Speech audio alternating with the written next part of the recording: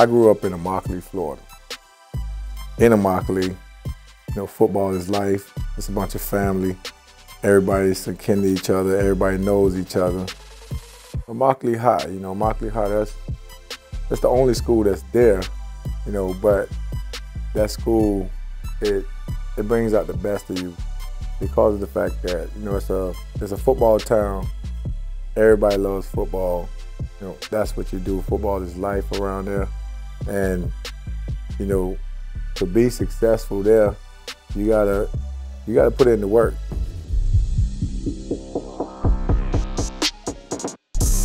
And for me, I grew up not too far away from the high school, and there was a football field probably 2 minutes from my house, and that's where I would do all my early morning work at. I would get out there before everybody else, before school, get out there, put in some work, just so I can have an advantage. I've always wanted to have an edge on everybody else.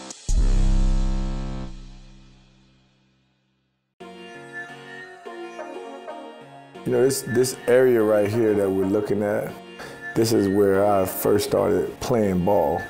So yeah, this right here where we used to stay at over here. And right here, this is where we used to play football at.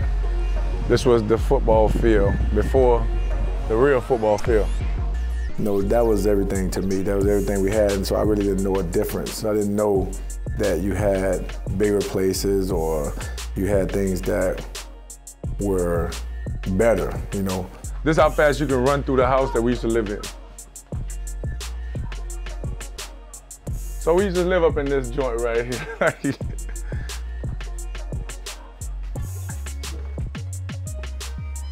Now we're at the back of the house. That was pretty fast, right? And until the day that I walked in this building, that was the first time I really looked at this place like, damn, like, Mom, we really came from here, And I don't think people understand, what it's like to actually live in some conditions that we lived in that were the norm. That was truly the norm, and it wasn't that big a deal. We started out with number 3. We lived in there, it was 2 rooms. My bed was in front, and their bed was at the back, and there was a stove, a refrigerator, but we didn't have a bathroom. So I took and bought this whole building, and it could have been torn down, but I'd rather keep it because it has sentimental value. And then now you look back at it, you step back from the situation, and you have houses that are 10,000 square feet plus, and you have multiple homes, and you start thinking back to like, man, I really used to live right here. And there's no way I can even really explain, so I don't think nobody can ever understand unless you're coming from those conditions. So to even talk to my mom, I got to tell my mom, like, Mom, we really did it, we did it.